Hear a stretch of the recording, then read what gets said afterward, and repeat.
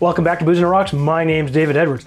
Today, we're gonna have a taste of New Orleans, hurricane style. But does it really taste like New Orleans? Let's find out.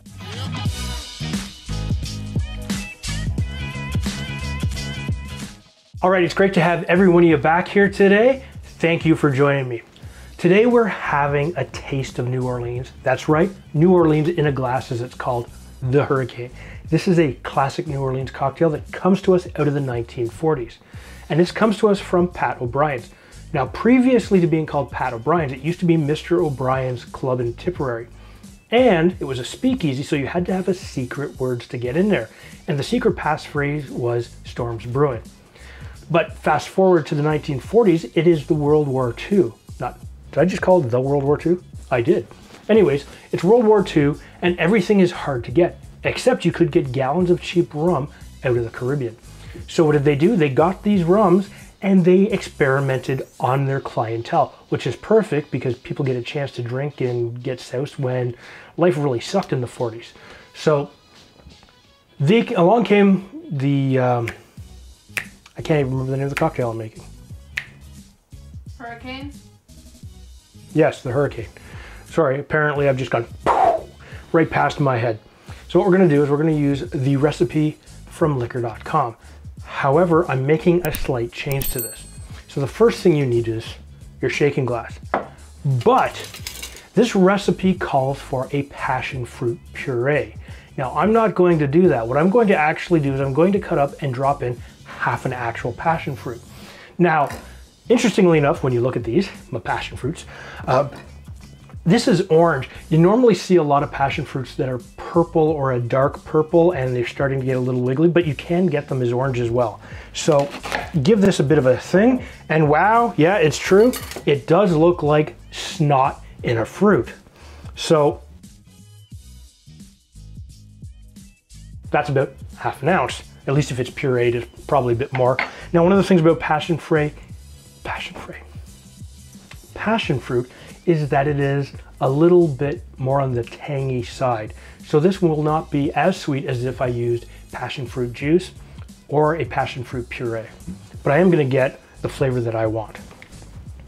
Now, the next thing we need is a little bit of Grenadine, which is upstairs in the fridge, and I need you to go run upstairs right now and grab the Grenadine, please.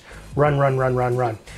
While she's doing that, my daughter is a wonderful person, I'm gonna put in half an ounce of a simple syrup.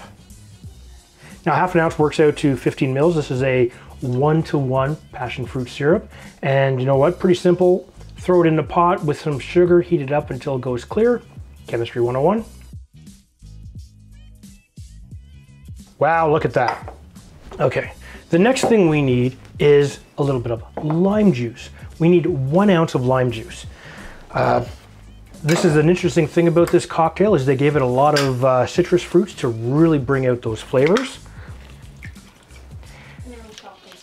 Oh, thank you for not falling face first with that. Ladies and gentlemen, my daughter did not fall face first with us, which is awesome. So, as I was saying, 1 ounce, which works out to 30 milliliters. The next thing we need is orange juice. We need 1 ounce of orange juice as well. So I need the bigger squeezer here. Grab your orange, throw it in the air because you just want to look fancy. Now, I do need a piece for a garnish. So what I'll do is when I cut this in half, I'm going to cut myself another thin slice and I'm going to put this off to the side right here. So 1 ounce is, of course, 30 mils, as you know. And where possible, use, try not to spill it, and use fresh fruit juices where you can. Just in my opinion, it just tastes better. It gives you less added sugar and it hasn't been modified anyway.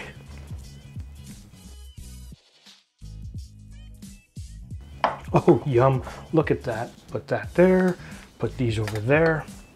Now, the reason I sent my daughter running up the stairs, we need 1 bar spoon of a homemade grenadine, and this is a 1-to-1 grenadine to sugar ratio. You let it cook till it goes nice and clear. You let it simmer. You add a little bit of an orange liqueur if you don't have access to orange blossom water or orange oil. You just add a little bit more. Now that's about 5 mils, give or take. And the homemade stuff is always that much better.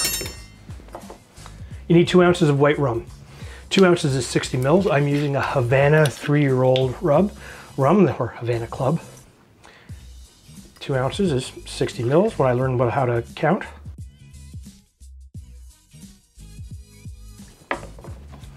Next thing you need is a dark rum. Traditionally it was used with maybe 4 ounces of pot stilled rum, but the recipes that you see most days are 2 ounces of a white rum, or light rum as it's called, and 2 ounces of a dark rum. I'm using an Appleton Estate signature blend. 2 ounces of this is 60 milliliters.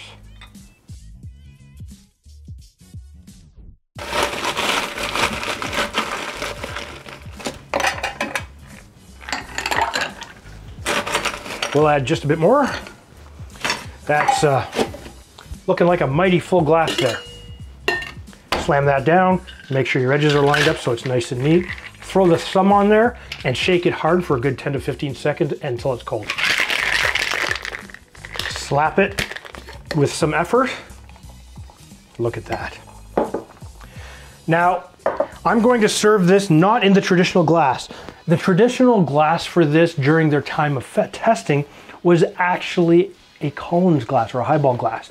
It later, after a little bit of testing, became the hurricane glass because people liked the look of this shape. So we're gonna do that. Now, we need a little bit of ice. I've chosen to use crushed ice, which I pleasantly beat with a pair of 2x4s. I don't use a mallet or a hammer or anything like that. So my ice comes up really interestingly shaped. Take that big chunk out, we don't need that. Dry my hand. And I'm going to fine strain this. As soon as I find my fine strainer, which of course is upstairs, so what I will do is I will use, you know what, I don't need this, whatever. I'm just going to close the gate, and what I mean by closing the gate is we're just going to push this down, and this will keep a lot of the seeds out. Look at the bubbles. The bubbles! It looks damn tasty, doesn't it?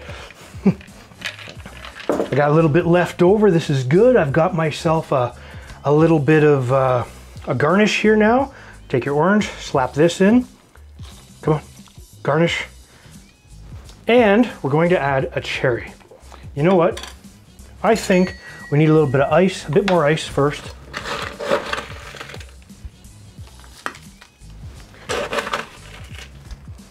So that's looking really, really good there. Grab a cherry, get yourself a nice cherry. These still have the stems on. These still have these. I have one with the stem finally. Look at that. These are Amarena cherries. I really, really like them. I'm gonna have to get myself a thing of Luxardo cherries. And there's just something about the syrup sauce that's so good. The next thing you need is your straw. So what we'll do is scratch my nose, grab your steel sippy cylinder, as the guy from Cocktail Chemistry calls it. Give it a sip. And realize that straws suck. The ice gets in them. Nice and strong. The rum shines right through. It's not super sweet. The passion fruit gives you just that little bit of a tang. The lime juice works well with it. The orange helps to offset it. And the grenadine really, and the simple syrup really help to pull it together. And again, because I didn't use a puree, which you would normally add sugar to, you could increase the simple syrup a little bit if you like a sweeter cocktail. Oh yeah. You know what? This is good. I really like this. This tastes like the good part of New Orleans. It tastes like it's got a little bit of history and a little bit of yum to it.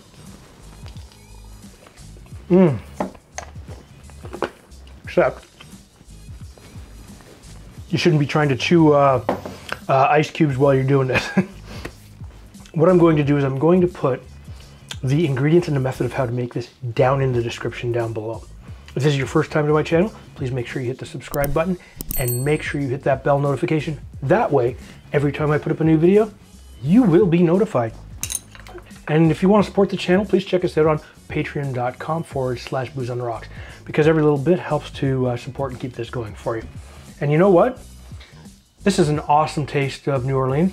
Tell me what you think it tastes like. Leave a comment down below, and we'll see you next time.